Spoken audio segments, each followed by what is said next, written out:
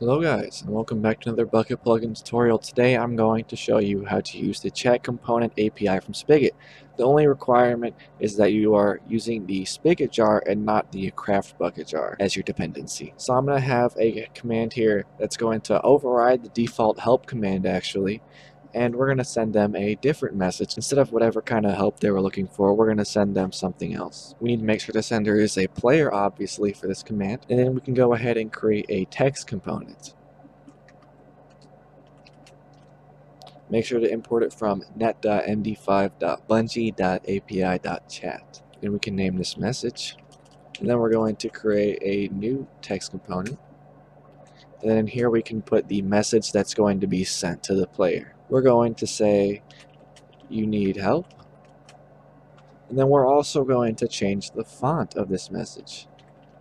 I will have the possible fonts on screen. There are only 3 currently. This was introduced in 1.16, so make sure your API's version is above that. So we're going to set the font.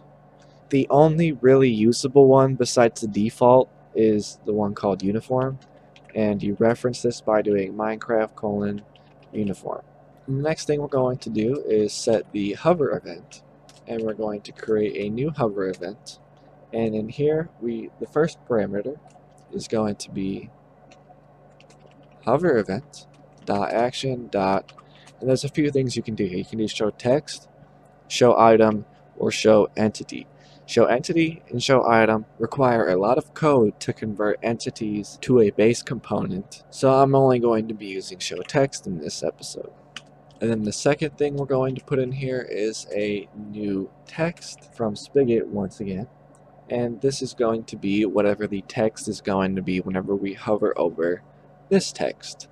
So I'm just going to say click me. And then since we put click me, we can go ahead and set what happens whenever the message gets clicked. And we can go ahead and create a new click event similar to what we did up above. And continuing on that, you can do click event dot action dot, get a whole bunch of things here. We are going to be using suggest command because I want to send them a message that's just going to be in their text box, and I'm going to say, "You're not getting any help." There we go. And then we can go ahead and send this player the message, but in order to do that, you have to do player.spigot.sendMessage, not player.sendMessage. You have to use the Spigot API to actually send the message, and we can go ahead and send our text component in right here. And that is all we have to do. I'll show you guys what this looks like. Alright, so you can see here if I type in /help, we don't get the normal message, we get the text "you need help" in this weird looking font. And then if we hover over it, it says click me, and if we click on it, it says you're not getting any help.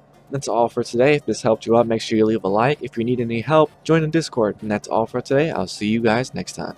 Goodbye. Nice! The mutt's nuts, in fact.